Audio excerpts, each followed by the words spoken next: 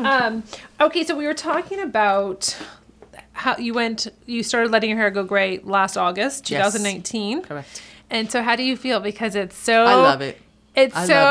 How cool is it when you see the silver and then you see the old dye color? Yeah, I'm like, what was I doing for all these years? Isn't that funny? I love it. But the reason I was doing it was because people were telling me, you're going to look old. It's not going to look good on you. And I'm like, well, I'm no spring chicken. Right. Hello, I'm freaking 54 years old.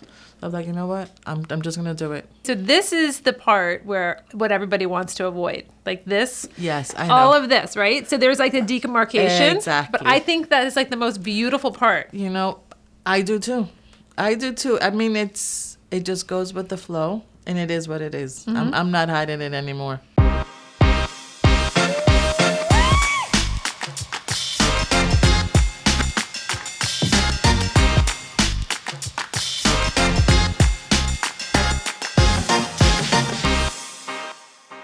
Hey ladies, welcome back to my Fierce Aging for 2020. So today I have Claudia in the studio. She's 54 years old and she is wanting to play with color, but not so sure. She has a beautiful, beautiful skin tone that's a little bit darker. And I was like, let's create here. You know, this whole thing about, you know, I can't wear a certain color, I can't wear bright lips after a certain age, and I'm here to break all of those rules for you. I'm going to show you a beautiful palette using our Effortless palette, and I'm going to show you 2 different lip colors. And ladies, let's get this beauty started.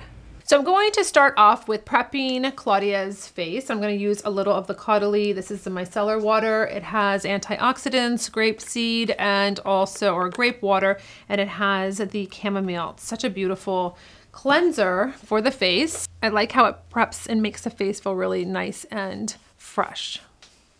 I'm taking a little H2O Plus. This is a hydration for sensitive skin. It's a gel cream moisturizer. It's made in Japan. I wanted something that was going to be light and really hydrating for Claudia's face. So I'm going to just take a little bit of this out and apply it to her whole face. I'm going to take my foundation brush to apply this, but you can apply it with your hands. It's just easier for me when I'm working on my guests here in the studio to use the foundation brush. But this is my essential makeup brush kit, 8 brushes, 100% vegan. I designed them for you for travel to be very simple and easy. You don't need 100 brushes. You just need the right ones to be able to put on your eyeshadow, to put on your foundation. And I have a video that I'll link right up here that I just showed you how to wash your brushes very simply. You don't need a lot of gadgets. It's actually like the cheapest way to do it. So I'm going to just take my foundation brush and I'm going to put on the moisturizer. And I'm going to take a little eye cream, which is from Caudalie, also the Premier Crew. This is one of my favorite eye creams because it goes nicely into the skin. It doesn't sit on the skin. It's very highly moisturizing. And I'm going to take my concealer brush and I'm going to just apply this to Claudia's eyes.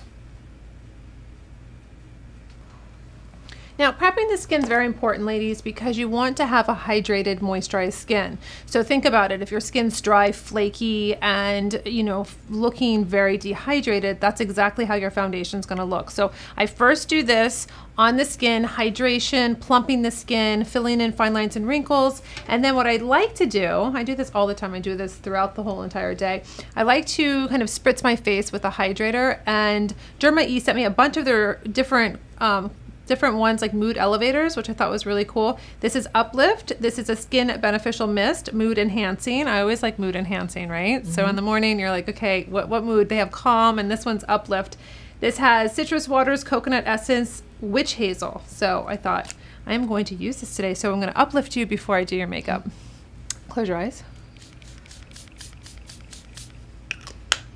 It smells good too. It's so nice. It's just like these refreshing. It's refreshing. Yes. It's really nice because you can do this throughout the day, throw it in your bag. I like to do it, you know, I just like my skin to be like feeling hydrated, and it's like a little pick me up. All right, so first and foremost, I do the eyes first. That is just kind of like my process. Doing the eyes first, I'm gonna prime them with my eye and lip primer. This is something that I've been using for 9-10 years now. I cannot do makeup without it because it really kind of neutralizes the eye for redness, darkness. It sets my eyelid up for the eyeshadow, so it's not going to compete with the colors. So if I had really dark eyelids, sometimes I have, you know, some mornings it is a lot darker, and then I'm going to put on an eyeshadow and it's going to mix in with that color. I want a true color for my eyeshadows. So I'm going to start off with my eye and lip primer. I'm going to take my concealer brush, and what's important with this product, ladies, is that you do a nice sheer veil. You don't go crazy and pile up. This is not that kind of product. You want to either tap with your finger and go to your eyelid and just push it in. I'm going to show you two ways. Let's do that first with my finger. I'm tapping in to the eye and lip primer. Close your eye. I'm going to go and I'm going to just work this into the skin from the lash line all the way up to the brow bone. So if you're, you know, a woman that loves to feel the product and really get it in there with your fingers, this is a great way to apply the eye and lip primer. Now, if you would like to have more of a precise and working with a brush, you can just take the concealer brush. You're going to go into the concealer, the eye and lip primer, just coat up the actual brush, and then you're going to sweep it across your eyelid. Again, lash line all the way up to the brow bone. And then you can use your finger to just make sure it's nice and seamless. You're going to see how nicely primed and uniformed the eyelids are right now with having the eye primer on them. So the eyeshadow palette that I decided to pick out for Claudia is called Effortless, and it's in this bronzy. It's really beautiful, and she said that you usually wear bronze colors and everything like that. So I thought this was a really pretty, very, very flattering eyeshadow with her coloring. So I'm going to take the eyeshadow brush and I'm going to go into the middle color. I'm going to press this in. So you're going to pick up a lot of the eyeshadow, but you want to make sure that you're not getting too much on the brush because they are highly pigmented. So you're going to take from the palette, you're going to go over to the eye, and you're going to go from the lash line just down here. See how I'm pressing it in? I'm not going like this. I think that is a very big mistake when you're trying to just have a very nice, beautiful look. If you're moving the shadow all over the place, you're not going to get a really nice concentrated look, and it's going to not be where you want the actual eyeshadow. So I like to press it into the eye. I like to work right here on the lid, working my way up. So I put most of the color there, and then I start diffusing the color for the rest of the eyelid. Now, if you open your eye, so her eye here, you see there's a fold that starts right there. I don't want this color going above there because I'm going to use the contour color to do that. I'm going to give it some nice depth. I want to reseed that little area. So I'm just going on her lid right below the crease.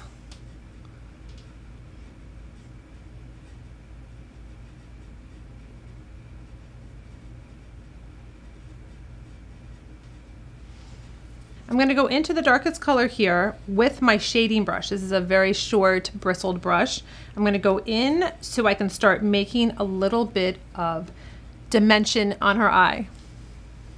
So I'm going to go right into the corner here. I'm just going to start placing the product. I'm not going to go too crazy with the product, with the darkness. I don't want you to get scared. It's really about building and not feeling, you don't want to go too much. You just want to put enough and then start working with the product. You can always go back. You can always add more. So I'm just going to start with the eyeshadow brush. I'm just going to blend and start working this product, the eyeshadow, into the crease. And you can actually open your eye. You can go right into the crease when your eye's open. So you can kind of see where you're actually blending the product.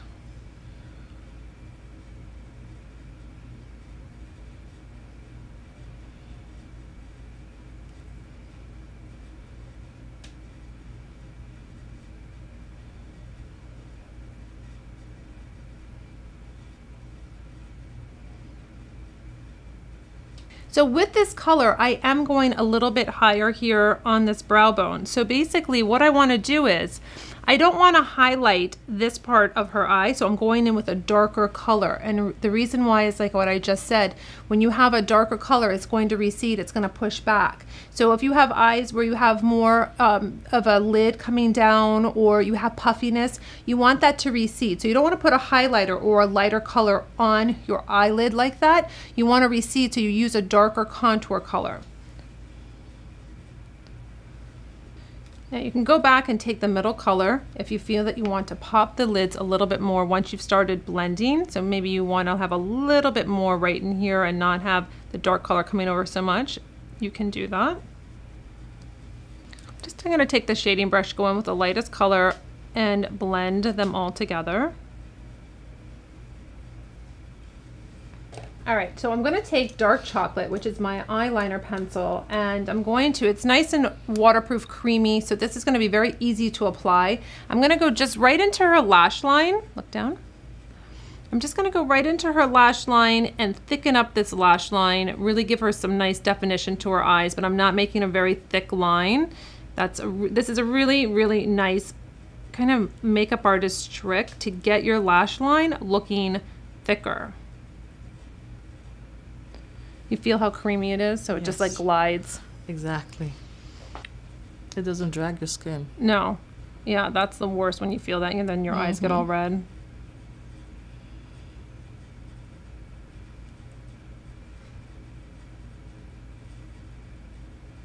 Just going to do a little bit underneath the eye so I can balance it all out. And then what I really like to do is I just go in kind of 3/4, and then I'll take the brush and really kind of smooth out this concentration of the eyeliner.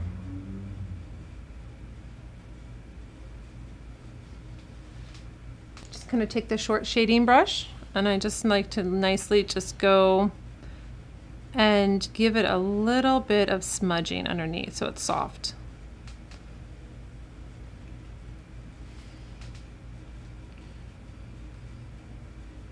And remember, ladies, I'm starting with the eyes first. So of course the concealer is not done, the foundation's not done. It's like, oh my gosh, eyes, it looks so much.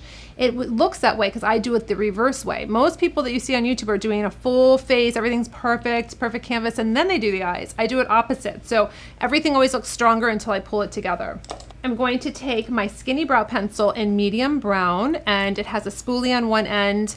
It has a beautiful, nice, very small pigment on the other side, so you can get those beautiful little hair strokes. It's really, really nice. If you have a big waxy pencil, it's very hard to get nice natural strokes. So she has beautiful brows. They're a little sparse in the front, like most of us. So basically I'm taking it from the base of her brow and I'm just kind of making the hair strokes. So I'm just gonna fill in for her. I'm not adding a darker color. I'm basically going in with the same color of her brows, and then I can take the spoolie and just disperse the color so it looks really nice and natural.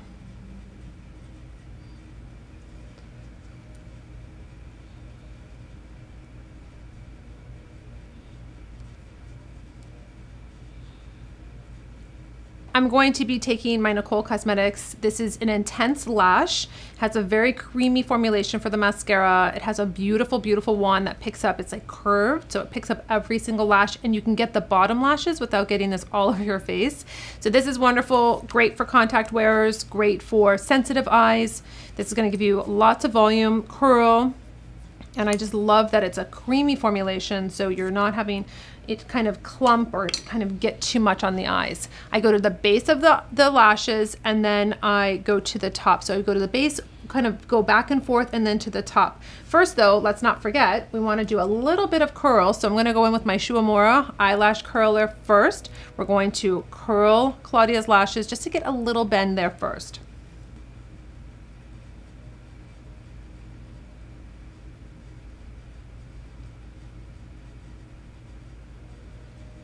So of course I'm going to be applying false lashes because it's going to make the look just that much more elevated. And I'm using the Naked Lashes in 421. These are going to be a little bit longer than the 420s, and they're going to come out on the side, which I really love. I think these are going to look so beautiful. They're going to give her just enough fringe, and they're natural enough to be able to just pull the look together but not feel like, oh my gosh, I have lashes on. Right. I'm also using my iDuo eyelash adhesive. This is something you can get on Amazon. I link everything below the video. You just have to click on the drop the box down, and this is something that is the best glue to be using. You got to be really careful about the glues that you do use around the eye, And this is the only one I feel that you should be using. If you do have a latex or a sensitivity to eyelash glues, they do have formaldehyde free and also latex free. I don't find that they hold well at all, but there are options for you. So this is such a beautiful lash. This just looks, this is what I really like, is the fringe part of it. So we have our beautiful mascara on, what have you. We could, you know, take the lash curler and go again on this lash to give more curl, but this just gives you that elevated look. It makes your lash line look darker. Just a very beautiful, very natural look, but it's enhanced. So pretty. They just come out, they just pull the whole look together. It looks really nice. And I'm gonna just take the dark chocolate liner and I'm just gonna go across the top. So if I see any, like, if there's any glue or anything that's not making my line really nice and just defined, I just go right over it. Another trick that's really great to do if you have any redness or darkness around the rim of the eye, I have a white pencil. This is a white kohl pencil. So again, it's gonna be nice and soft too. I'm just going to warm it up a little bit on my hand. And then in the inner waterline, this is a great little trick to make the eye look a little bit more open and wider.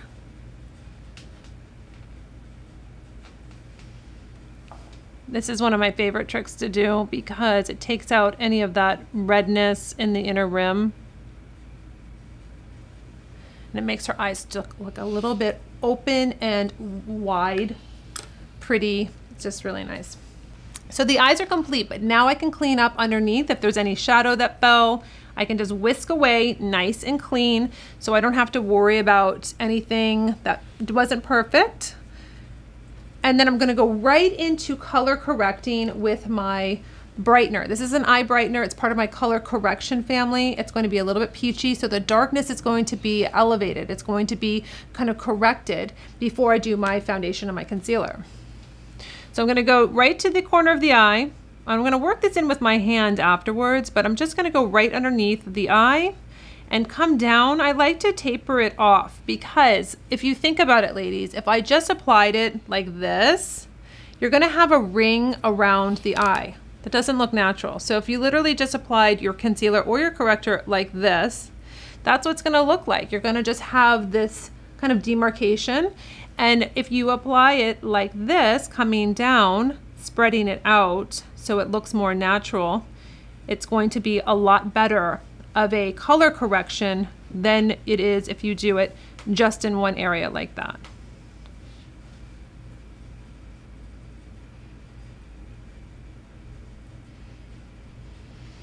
I'm going to be taking the Warm Front concealer wheel. This is a trio of creamy concealers, and it's really nice because you can really customize your concealer every morning. And sometimes we're darker, sometimes we might have a blemish, sometimes we might have a remnants of a blemish that we want to cover up. And I like that you have options and you can be creative instead of having one color of a concealer. So I'm going to just do the same. I'm going to create a special color for Claudia right now, according to what's going on. And then I'm going to apply the same way I did with the color corrector, the eye brightener, is I'm going to just come down straight. I'm really concentrating on the darkest part here and I'm blending out.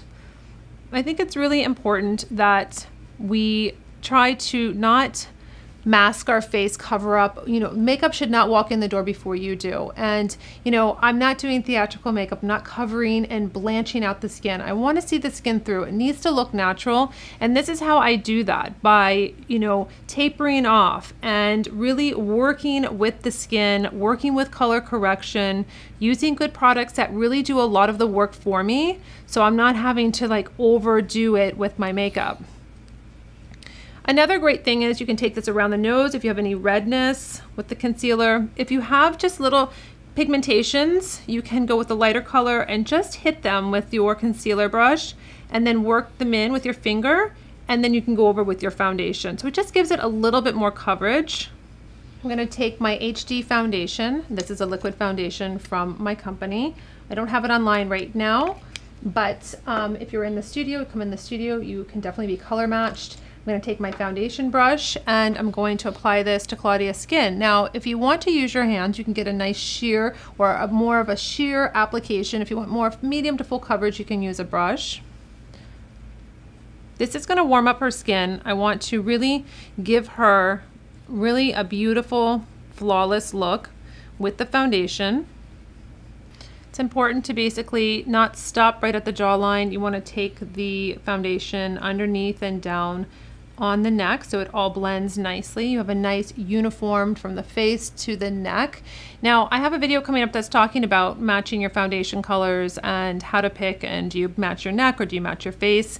And it's really important, if you want your décolleté to be included also, you want to do a body foundation because you don't want to transfer. Like if I was wearing this and I had a lot of pigmentation on my chest and I had a V-neck and it's white, you don't want to be using foundation. It will transfer all over your shirt. You want a body foundation.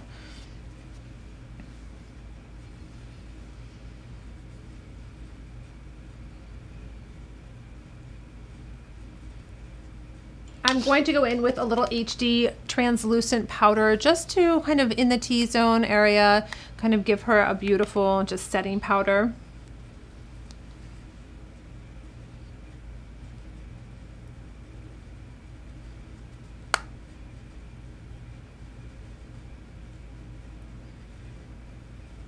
You don't necessarily have to use a setting powder if you don't want to. If you want more of a dewier finish, you can just leave it alone. I like to set the foundation though after I do it. Look up. Now, before we do the cheeks, I'm gonna do a little waterproof lip liner using organza, and then I'm gonna go in with a lip gloss, and this is a new lip gloss for spring called Rosé, and I have it on myself right now. It's a beautiful, beautiful color, and I'm going to just define her lips.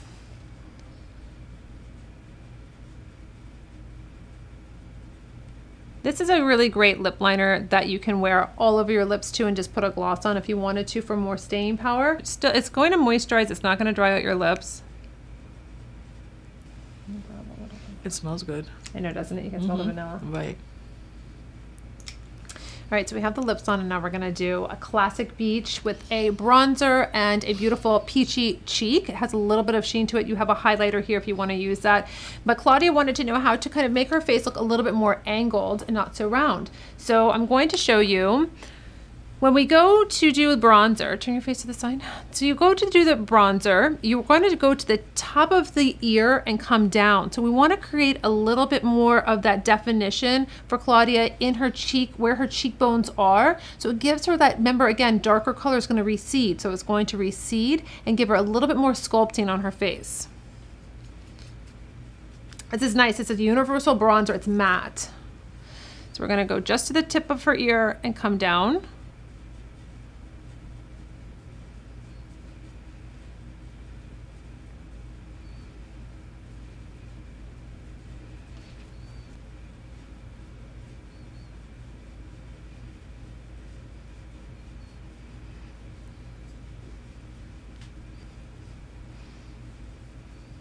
And I'm going to go right in with the peachy blush right into the center, and I'm going to marry the two. So I'm going to just start a little bit further off the cheek and come up. I want to lift up when it comes to giving a little bit more of a sculpting to the face. Not too much here on the apple. I'm coming up right here. And now we're going to give Claudia a mirror so she can see what she looks like. So ready. All right, so let's see what you think. Turn to the side a little bit like that. It doesn't even, well, it looks like me, but it's beautiful. It's so light and subtle. It's nice. It looks pretty. Yes. Do you like the pretty. lips? I like the lips, yes. I do. It's not like No. clashy. No. Yeah. So now I wanted to just see what it looked like to put Cocktail Party on her because I love that color. So I'm going to do, it's a high gloss. It is more of a tomato red. And I thought, you know what, let's just look and see. She's used to wearing just neutral. And I thought, you know what, we're going to bump it up when you're in my chair today. We're going to bump it up and just see what it looks like and see what we think. And write in the comments below, do you like more of the natural lip or do you like more of a beautiful Cocktail Party stronger lip? I like sometimes to just come down a little bit so it's not just like the liner. Kind of fills in the lip a little bit, so you can kind of blend that lipstick with the lip liner.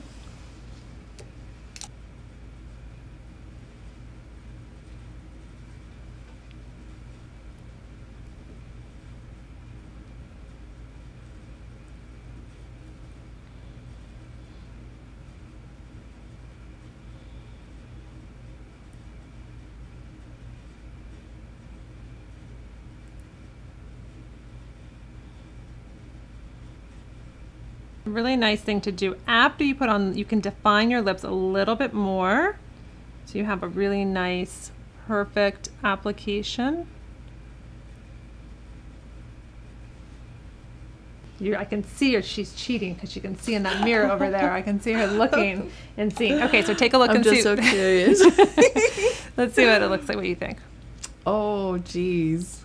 Completely so different. So what do you ladies think? You know what I think, of course. I think it looks, I mean, think about like wearing a little black dress and going to a cocktail party, and I think that she looks stunning walking in with more of a powerful lip. She still has the neutral eye, so it's not like she's competing with anything, but it just gives her, you can see this because you can rewind the video. You can see how the first one's very natural and it's really just very approachable, and then you switch it to a little bit more of a bolder lip. It totally changes your personality. You have more confidence, and this is different for you though, but it's so pretty. It is. The lashes and the lip and everything. But again, it's still very natural. This is not like, oh my gosh, what did she do? It's like, wow, that's really beautiful. She has darker skin. We worked with this kind of red being a high gloss, but also more of a tomato red, not so much of a bright, solid, crazy over the top red. Mm-hmm. So I think it looks, I think it looks beautiful. I look put together. Yes. Yes. See how one lipstick can put you together, ladies. You could wear nothing, mascara, and just put a lip on and you're ready to go. So are you excited? Are you happy you tried it? It's beautiful. Yes, I am. Super excited. I think it looks great. Yeah. I better see you wearing this. It's different. Yeah, it's definitely different. I've never, ever wore color on my lips. And you know how to get used to that. It's like when you're around the house, put it on and then see how you feel. Right. Get used to it. Get used to seeing yourself in the mirror with it on. Right. Instead of you go to an event and you're like, oh my gosh, I just put this on for the first time. Exactly. Right? Yes. Uh-huh. All right. So ladies, 54, rocking a red lip, looking gorgeous. And until my next video, I'll see you later.